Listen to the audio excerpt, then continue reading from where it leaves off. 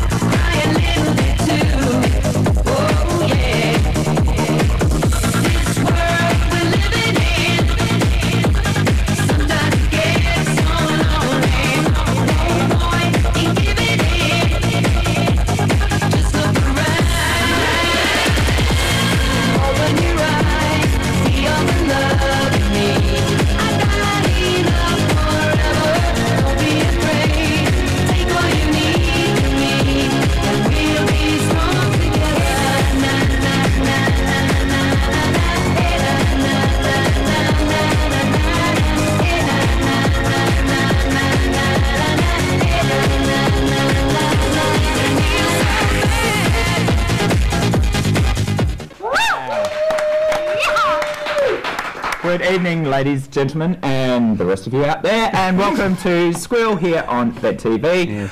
Channel 31, which is your community station! And we're not on marketing this week, we're all on something else. So let's get on with it. Let's introduce the Squealers for this week. Oh, yes. Before we do that, I might introduce our special guest actually, because you can see her up in the top corner of your TV there. That is Lynn Gordon.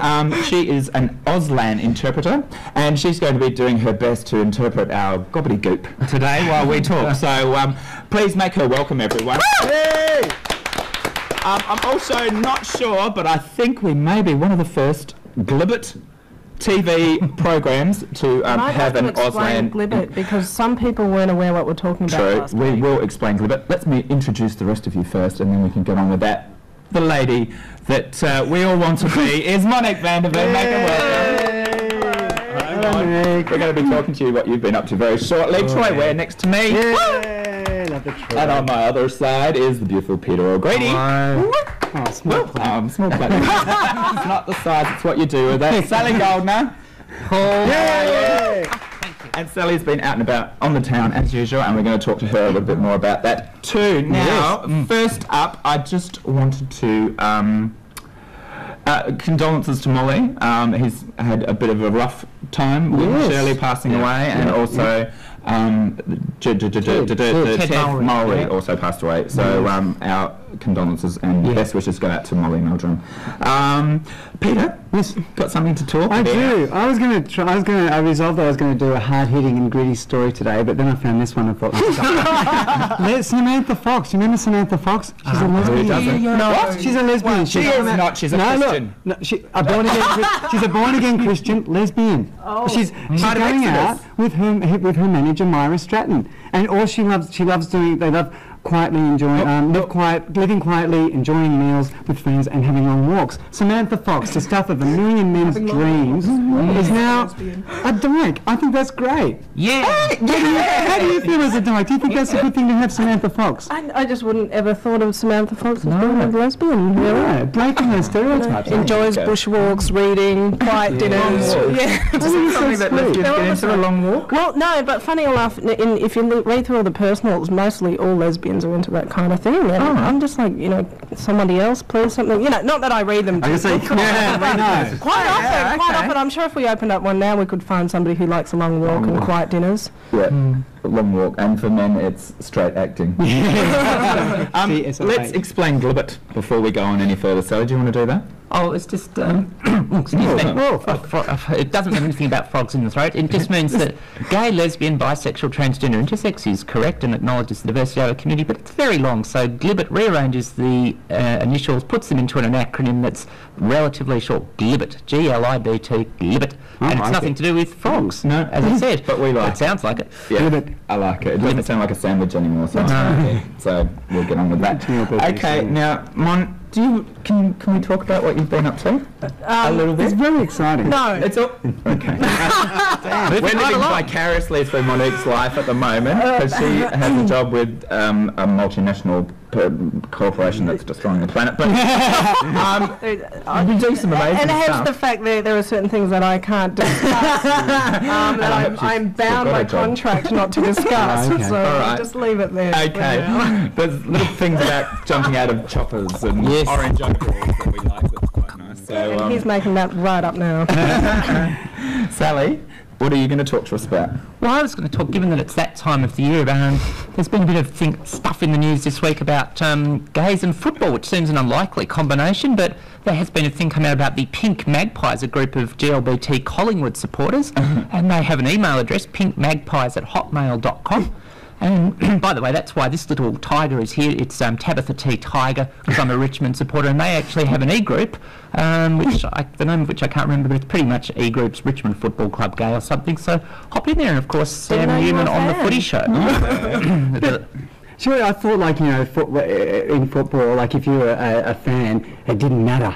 You know, what sex, what creed, as long as you supported the team, it didn't matter. As long as you've got to see jock straps, that's all. Likes though, so yeah, I was a little bit disappointed on the game on Channel 7 on Friday night. They had the footage of the boys, and there was one boy there putting on black nail polish, and one of the guys, one of the Pink Magpies group, and one of the guys voiced over and said, "My name's Nigel," and I just thought, what a shame, like they'd shown us something really positive and then he had to go and do the normal heterosexual bullshit crap. Nigel, handbag carrying wolf. So just destroyed it in the same breath. Well, that was the thing. I mean, the Footy Show on Channel 9 apparently, I've heard varying reports, I didn't see it, but apparently one report was that it was sort of just okay, it was sort of just okay, but another report said that Eddie and some of the other panellists just didn't know where the hell to put themselves discussing this thing, so who knows?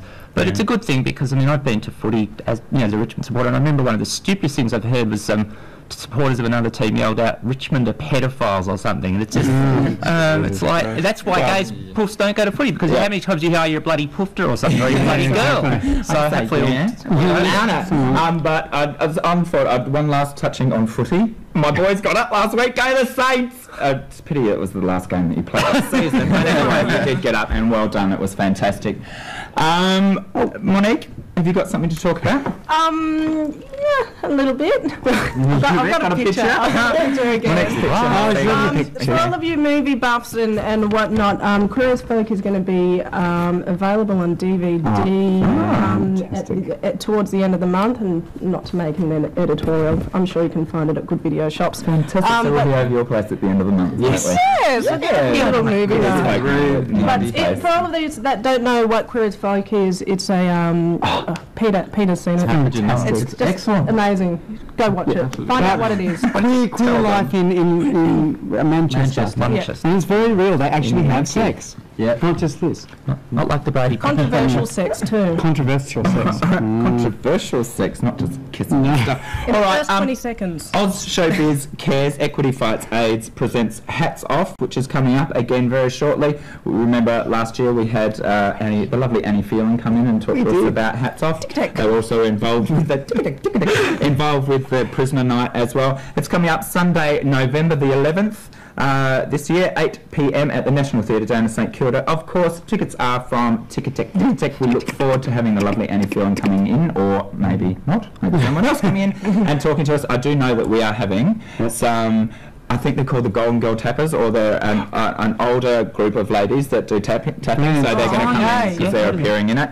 The other thing that I was saying, I've really got into Something in the Air this week. Has anybody else been watching it on the ABC? I know they've been messing around the time and everything, but it was just so full on this week. If anyone's watching from the ABC, it was so great. I found out this week that it's been canned though. It finishes in April, which is a real shame. So. Let's go over now for our first instalment from the news desk from the lovely Ross Jacobs. Take away, Ross. Right. Thank you, Paul. Welcome to the MCV News Desk. Having gone through a series of events this week described as horrific, a transgender woman's tragic story has gone from bad to worse. The woman, facing 10 charges of armed robbery, walked away from a drug rehabilitation centre into which she was transferred from prison, only to be picked up by police on Wednesday. The woman, known only as Jay, broke the conditions of her bail when she left the intensive rehab program at Odyssey House in Lower Plenty. According to their policy of assistance, not imprisonment, the centre has faced criticism by police and the media for assisting Jay with her decision to leave. But the question remains as to whether or not intensive rehab was suitable for a person in the agitated state of mind that Jay was in after being released from prison. Jay faces the arms robbery charges after an alleged crime spree earlier in the year. MCV reported last month on her claims of being pack raped in a cell in the Port Phillip prison, where she was confined in contact with other male prisoners despite a specific court order saying she needed special care. After her allegations and with the assistance of equal opportunity experts, she was granted bail from the prison with the condition she received treatment from Odyssey House for her drug dependency. Jay's case is set to go back to the Magistrates Court on the 24th of September, where she will presumably face both the existing charges of armed robbery and new charges of breaking her bail conditions. Jay told the staff at the Lower Plenty Odyssey House that she was going to see her lawyer, Melinda Walker, as soon as she left on Monday, but did not make contact with her until she was apprehended by police in Mordialloc.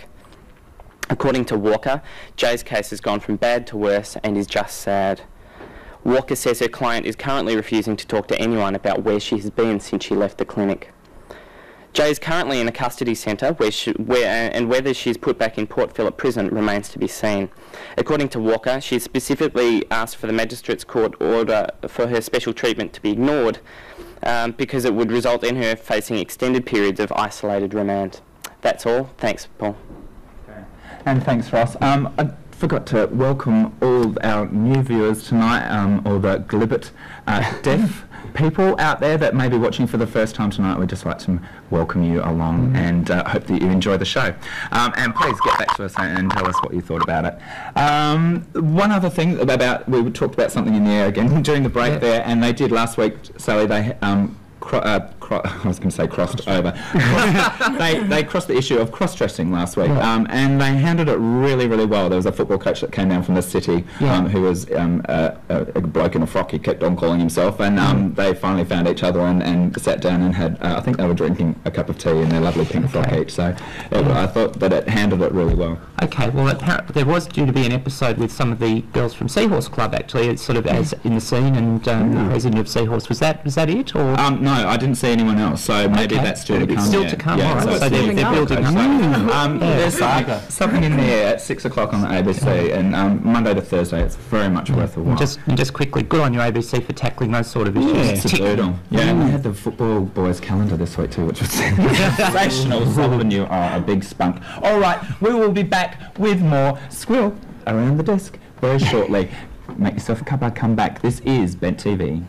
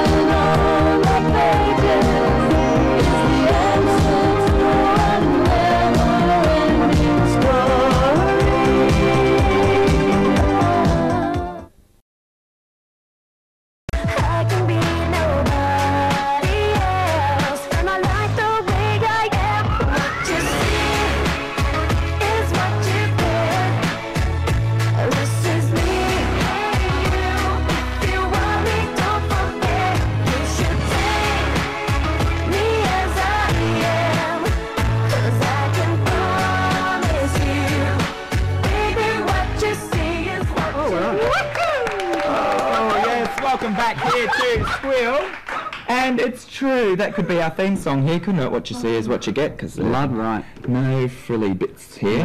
No. Well, no, I don't know of anyway. We're real blokes. All right, Peter, hang on. Especially mine. Real blokes don't have frilly tillies. I don't know, it just came out of my mouth. Anyway, let's not get into that. We have got some footage coming up now of the Melbourne Marching Girls, so... well, it's not. We'll be coming up very shortly. So before we go to that, we might talk about the Rainbow Gong Show, which is coming up Friday, the 2nd of November at 7:30 at the Greyhound Hotel. Now, this is a gong show night. We are requiring contestants to get in there and perform some of us TV people will be doing a bit of a number on the night, which Are you going to do a drag king could act? be interesting. Well, could be tempted. I think, yeah, we'll Send your votes in. You can do a drag king and you can do a drag queen act together. And now we are going to see the footage. As I said, this is of the Marching Girls at the Midwinter fundraiser. Take it away. They're in the foyer of the Moulin Rouge Melbourne Dancing Girls or Marching Girls. I'm not too sure. This is where at Bent TV, we're not too sure. I've met another bunch here. Now you're This is a walk-on. you're a walk-on dancing marching girl. Yes, I am. Look, actually, I've been disqualified from the Marching Girls. Why was that? Well, I just couldn't keep time. You know when you used to mark time? Now, you know when you were at school, did you ever do the marching? I never went to school. I just kept on losing my feet, so they disqualified me. But that's all right. That's all right. I'm in the therapy session now and in the support group for Marching Girls who just don't quite make it. Well, that was from Lindsay Curlip. It just didn't quite make it. Now, young girl, what's your name? My name's Zoe. What's your name? I'm a sis little boy. Do you know you're from MCB? No, oh, it's all the same. I can't pick one from the other. Now, you're a marching girl? I am not a marching girl, alas, no. Why not? Well, I have this phobia of appearing in public. I don't know why you've got that thing pointing at me because, you know, I just really can't stand it. What's your name? I'm Jules, the DJ. The DJ. Can we be groupies of the DJ? Absolutely, anytime you like. And aren't you a famous marching girl as well, Jules? Well, I'm actually one of the truck people. I look after the water on the night at Mardi Gras. Tell the Bent TV land people, how much do you expect to make? Well, probably about $4,000, we hope.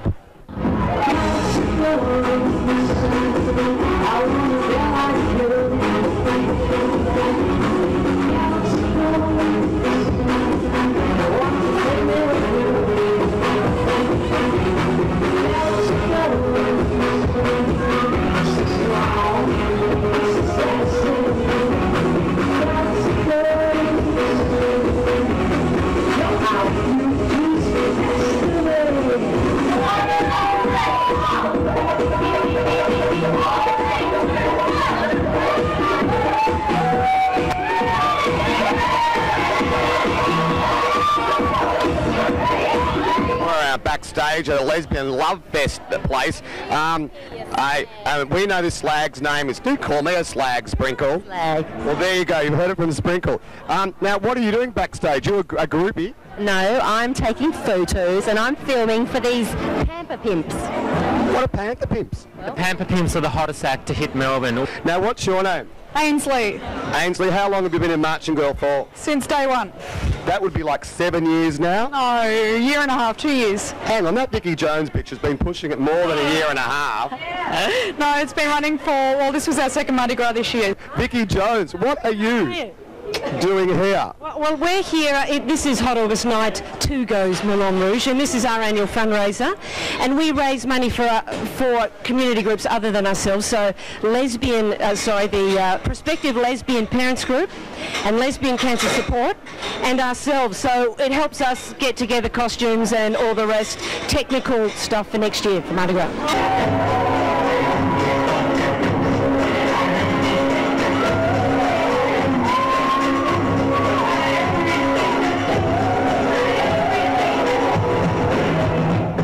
Now, Penny McDonald, that's your girl? It's my girlfriend. Now listen, I can't figure out what you're doing. You run the Pride March, you know, you slap that Liz bitch around. Now, what are you doing here?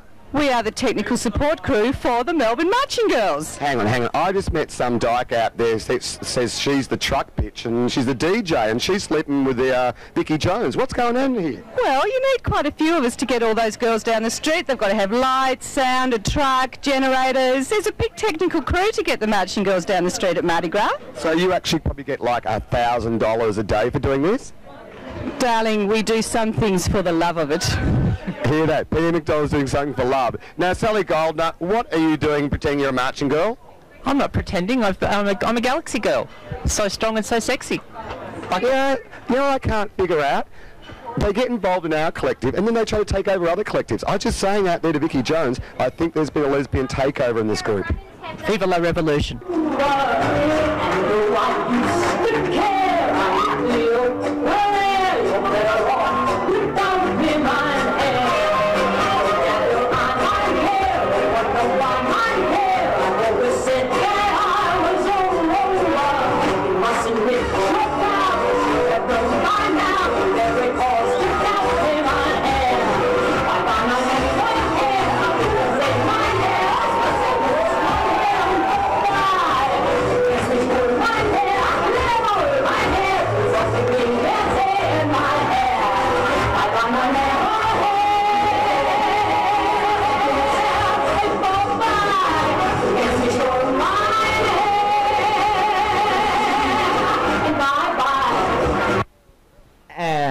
Fantastic. That was the Marching Girls, the Melbourne Marching Girls, and our very own Sally Goldner, who is a marching girl as well. Yep. Next year at Mardi Gras, I'm going to be there. Fantastic. Look forward to that. We might have to strap a camera to you so that you can show us what's going on. We have Sally Cam. Yes. Marching girl. Every other media form. All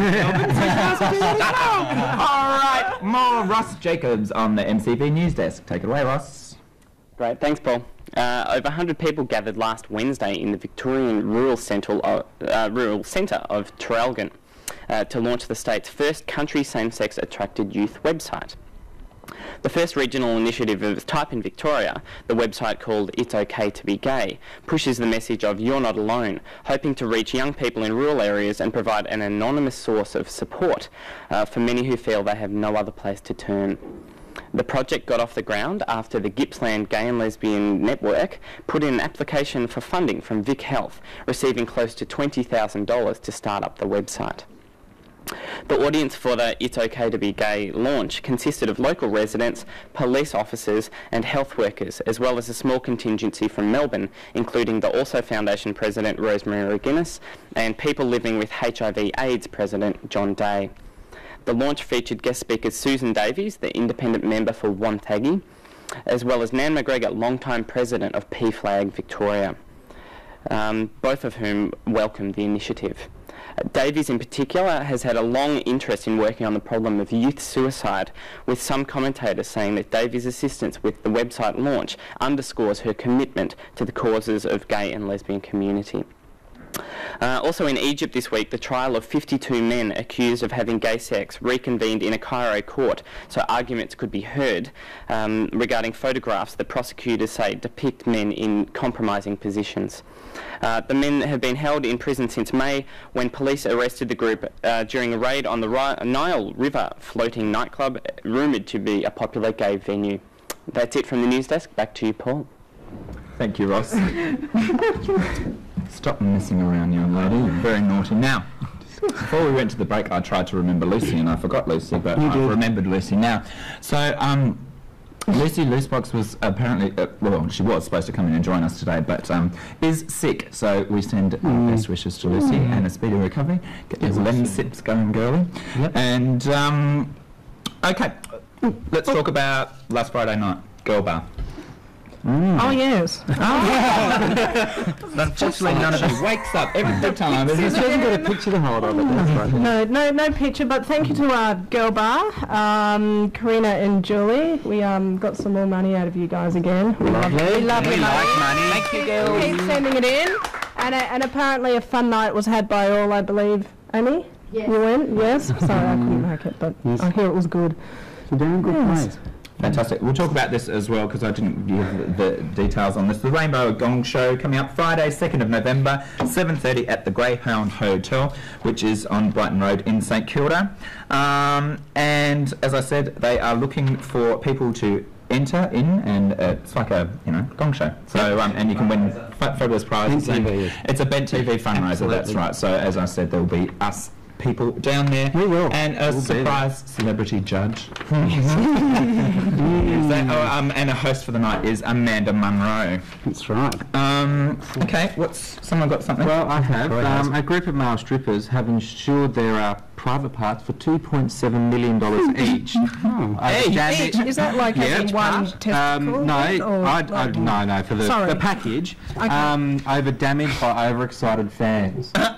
They have a $35,000 premium to cover it. What do you think is going to happen? They're going to be ripped off or something? Do you reckon your top leads are worth $2 million? No, not much. But then after where they went last year, they might be. Oh, this is true. Did he autograph them?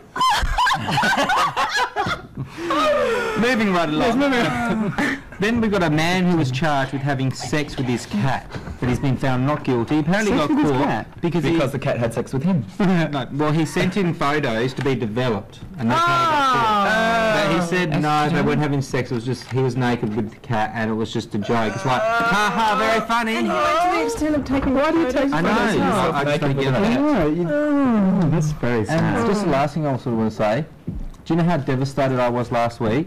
A certain radio station. I can only imagine. A certain radio station on the weekend, Sunday, I got excited because I hear this mix of an old Madonna song. Well, not an old one, a new one. And then it was saying this person's going to come and be the biggest concert we've ever had in Australia. yes, yes. See, for 4 days, because they wouldn't announce at 5 o'clock on Thursday, for 4 days, I'm excited going, it's got to be Madonna, it's got to be Madonna, it's got to be...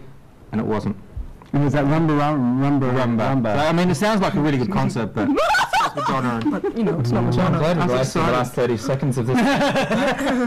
That'll be about it for now. We will be back with segment 3. Oh, can't wait for that one. With us. Go get a cuppa. Oh, Lynn Gordon, that's right. Lynn Gordon, yes. that's right. She's going to be talking instead of signing.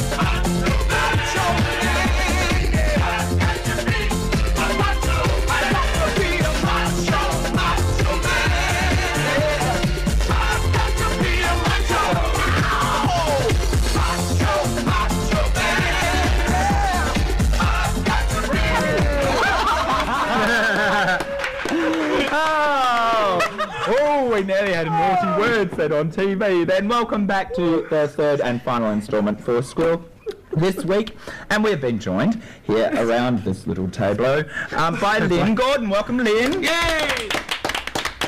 Now this is your second welcome, because we've already seen you. Well, you were standing there, but you were sort of up there. Yes, Up there, doing that up there. Welcome along. Thank you so much for coming in today. We thank you really for appreciate the it. invitation. Now, we want to ask a bit about, because it's something that I remember doing at school. We talked about sign language and all that sort of stuff, and we all sort of really got into it, but then it sort of just petered out. And I suppose because we didn't have any other people doing it, or it wasn't, you know, something that was always visible. It's changing though, isn't it? Oh, definitely. I think there's a lot more community awareness out there, and it just seems to be growing and spreading. I've been interpreting for 11 and a half years now, and the calibre of things that I'm doing now would have been unimaginable, you know, 11 and a half years ago. And you know, more and more people are making a commitment to inclusion and access. You've got the Melbourne Writers Festival for the past 2 years, including interpreters for the very first time, which is fantastic. And all sorts of different things are starting to happen. You know, the kids group High Five, enlist an interpreter, and you know, and they've also, you know, taken on learning Auslan themselves and actually utilising that in their choreography. So I think there's also an understanding of, or a new realisation of the creative potential of Auslan and sign language and just visual vocabulary and definitely and with those littlies too, because they just suck it all in at that age. So to have a whole generation growing up with sign language as spoken, as another language, as English, you know, we all learnt French and German. I can't remember any of it, but to have that taught at such a young age would just be to imagine the world with a whole lot more people. Because you said there actually is quite a shortage of translators. Yes, there is, and the problem is that the job is incredibly seasonal. Like at the moment, I'm just absolutely flat chat. I spend 5 days a week in tertiary education, and there's a huge shortage of interpreters there. There's, you know, there's just so many people, deaf people, going without interpreter coverage at present. But for the interpreters, come November, when the academic year's over, and all of a sudden it's just like, okay.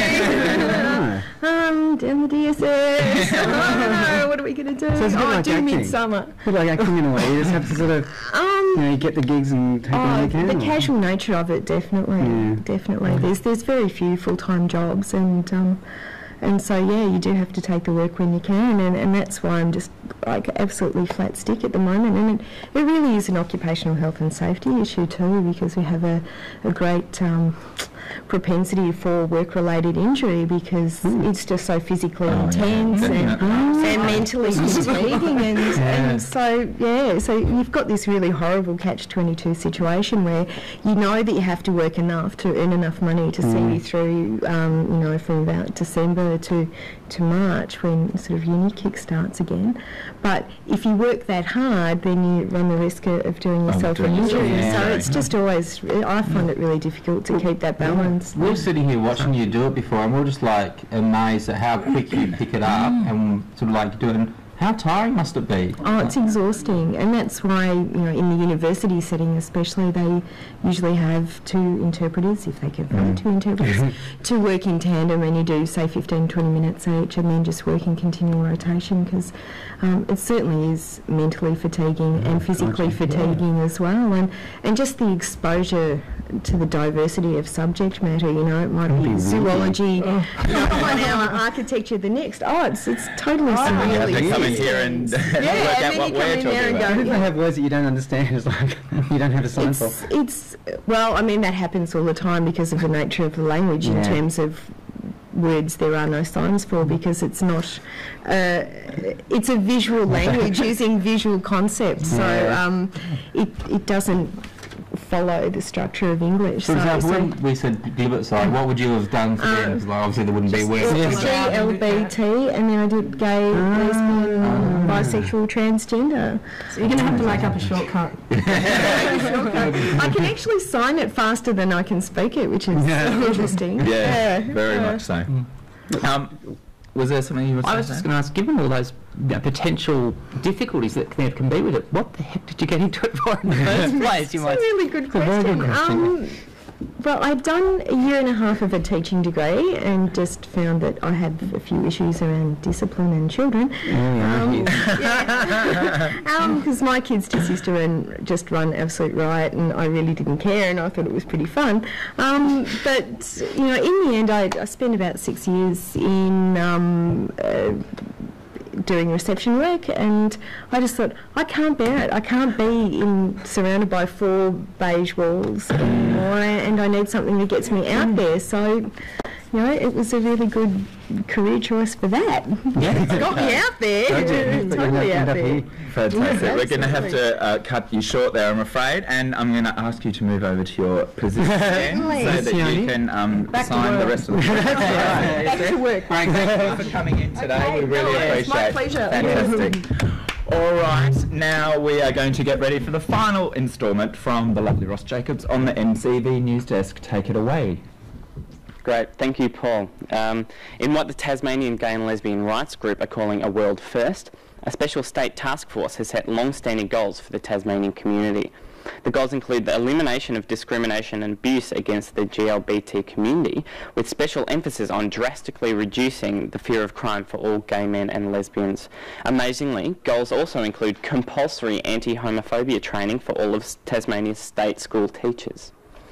Also, a bar called Barry at 64 Smith Street, Collingwood, hosts until the 24th of September Crimes of Fashion, a local play written and directed by Christian Bonetto and Lee Young, starring local personalities Adam Richards and Kim Hope. According to their release, Crimes of Fashion is a no-holds-barred musical farce ready to strip and shoot at every insecurity lurking in this big round land called Oz.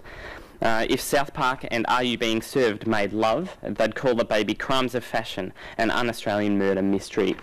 For inquiries, call the bookings line at the Malthouse on 9685 5111. Tickets are $17.50 full, $13.50 concession. And tomorrow night, being Tuesday, the Also benefit is on the 11th of September, so all proceeds go to the Also Foundation. Finally, the governor of Lesbos, a Greek island popular with lesbian tourists, has said that female couples should be fenced off to avoid offending local residents. They express themselves publicly in front of children and families on the beach or eating at seaside restaurants, said Dimitri Venatsos, governor of the Aegean Sea island. Let's say they can do whatever they like, but in a fenced-off area, and we will use the money they spend to develop tourism, he said. How rude. Anyway, back to you, Squealers. That's it. See you guys. Oh, venderVeen contacts. Whoops. Oh.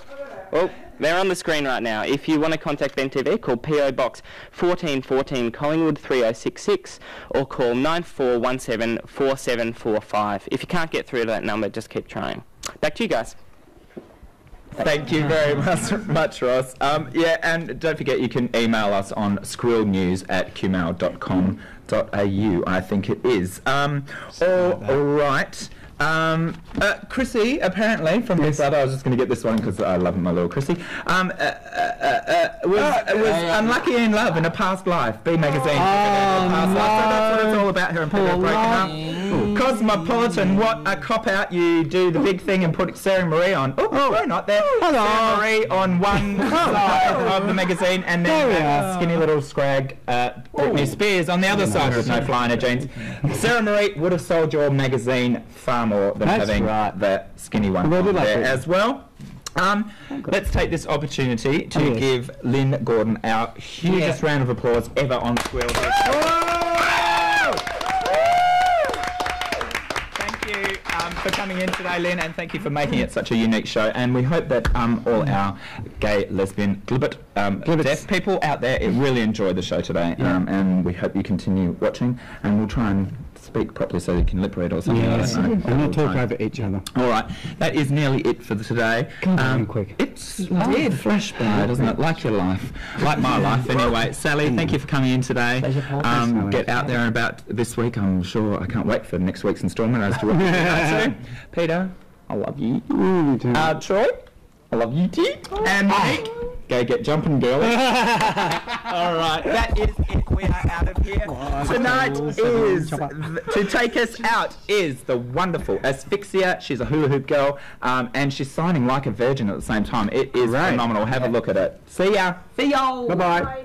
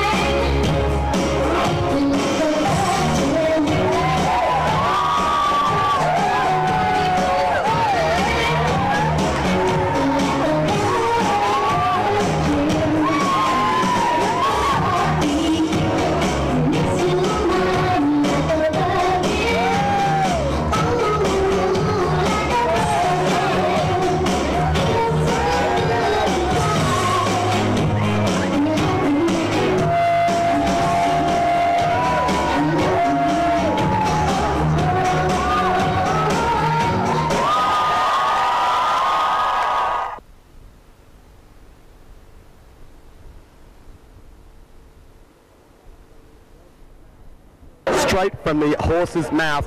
Yes, they have been adopted and taken over by lesbians again. B News is now a new lesbian magazine. Thanks, Zoe. Thanks, Lynn. And I expect to see you out. You sexist human being, you! This is Squeal. This program is proudly brought to you by the Peel Dance Bar, corner of Peel and Wellington Streets, Collingwood.